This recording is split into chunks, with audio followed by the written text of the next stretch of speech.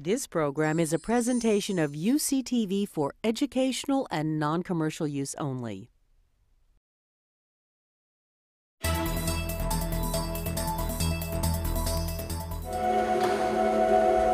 What we have designed is a new system for bridges which will go through earthquakes in a safe manner, but in a way that it would remain open and functioning for the public following a very large earthquake.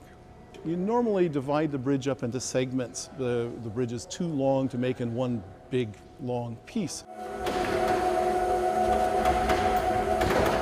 Each of those segments are like people in a line, and that if you have 10 people in a line, each person is moving sideways and out of phase. So what we're doing here is trying to keep everybody in line, and so that the white line down the road will be continuous, and we're doing that by just sort of gently guiding the bridge from one segment to the next so that they stay in line.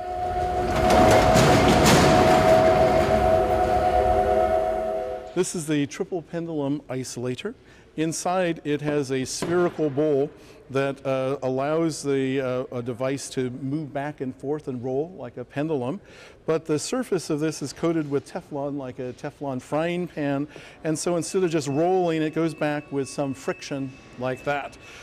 This then is covered with another one of these so that during an earthquake it can rotate but also can move sideways, as you saw in the test. We have to guide the various segments of the bridge so that they act in unison.